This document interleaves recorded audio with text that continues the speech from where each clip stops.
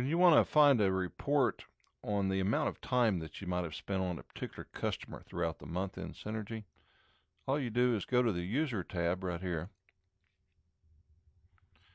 Move down here to Time Track Report. Now you're going to do a search for that particular company, and you can search by any of the fields that you're looking at here, but in this case we're looking for a particular company, so we're going to say it's EMPYRION,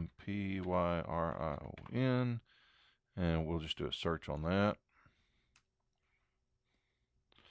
Brings up the company here, so we're going to select the company at this point. And let's take a look at the time from, let's say, January 1st to January 28th, January 31st. And now run report.